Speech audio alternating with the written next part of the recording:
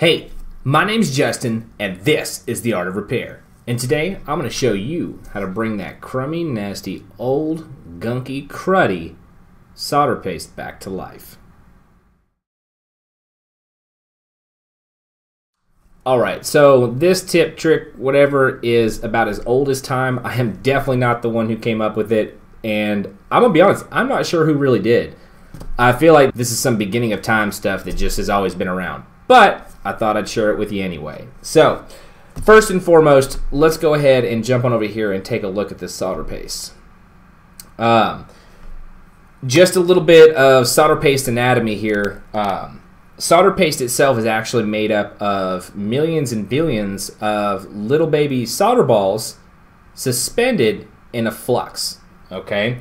Now, the deal is, as flux kind of activates and dissipates on your board, the same thing is going to happen with your solder paste. So if we move it around here, this stuff, I left it out all night. Yesterday it was a lot easier to move around. You can kind of tell that it's, kind of holds its shape a little bit instead of being a little more fluid.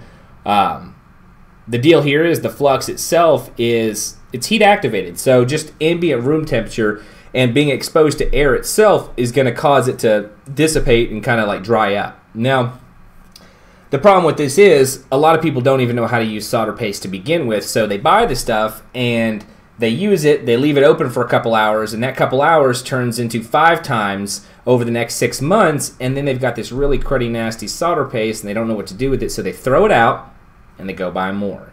Now, just a disclaimer here, before we actually get started, what I'm about to show you is not acceptable in a production line environment. You cannot do this in a situation where everything is measured and bought to be exact. What I'm about to show you is basically for hand reballing only and should, again, not be used in any sort of actual industrial production line. Everything on a production line is specific, especially when you're dealing with micro components, solder paste, and anything else that's going to be that exact. Okay? The reason we're able to do this by hand is because we generally don't have to stick to the same standards that they do. When you produce, 100,000 boards, they have to be perfect. You're not going to have somebody looking at every single one like you would be looking at your work doing individual one-off, BGA reballing or something like that. So again, don't use this if you're working for a big company, and don't tell them I told you. Anyway, let's go ahead and move on to the actual technique here on how to bring this stuff back to life. Like I said, you can kind of see here it's a little bit gunky and gummy. And like I said, this is made of 2 things. It's made of flux and it's made of solder balls. The solder balls themselves are not changing size. And we talked about how flux activates and dissipates. So that leaves only one option. The flux needs to be refreshed. So what I'm going to do is I'm going to take my little jar of flux here. I'm going to take another toothpick.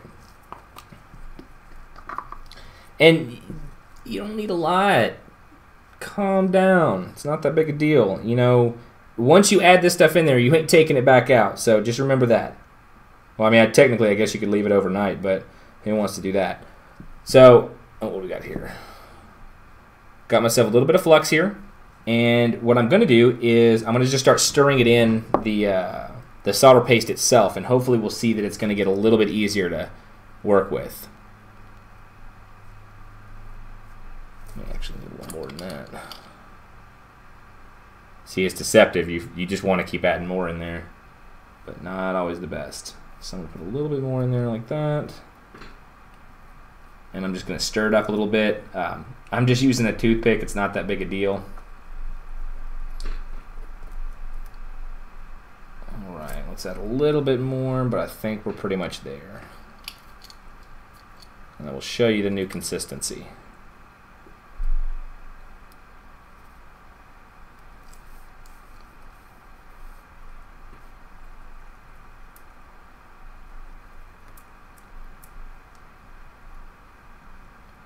All right. So before, whenever I would swirl the toothpick around, it would keep a rigid shape and it would look a little drier. But now you can actually see that it's kind of falling down on its own here, and there's a little bit more of a sheen to it.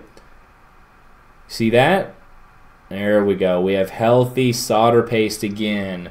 Again, I didn't come up with this. This has been around as long as I've been doing this, and it's probably been around as long as your dad's been doing this. So, yeah, that's how you bring back the solder paste.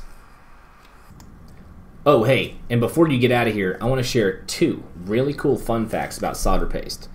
The first one has to do with what I was talking about earlier in terms of not being able to use this in industrial use.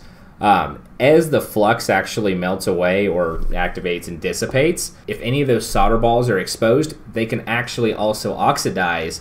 And whenever you run this stuff and heat it up, you can actually form 2 opposing coalescing like solder balls instead of just one. So, cool fun fact number 1. Cool fun fact number 2 is, did you know for over 250 grams of solder paste, there is on average almost 1 billion solder balls inside? What? Are you serious? Anyway, I thought that was super cool. So, yeah, catch you later.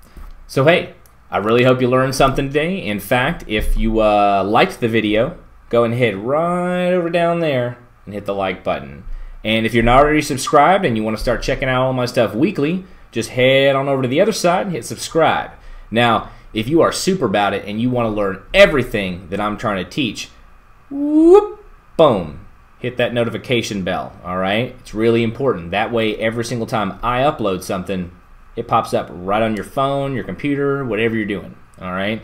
And hey, check it out. Maybe you have an opinion about what I'm doing right now. Or maybe you even used my technique on a repair and it worked for you. If any of these things apply to you, or maybe you just want to say hi, hit me up with a comment. I love them. Seriously, I love the comments. They're my favorite. Every time I get one on my phone, I'm like, ooh yeah. And if you are one of those people that is about to look me up on Instagram to ask me what equipment I use, well, guess what? I already got you. Don't even worry about it. Hit the description, boom, right down at the bottom has everything in a big old list. If there's something that I didn't put on there, then hit me up on Instagram, the phone god, check out my stuff, then hit me up and let me know what you need. And don't forget, I'm Justin, and this is The Art of Repair.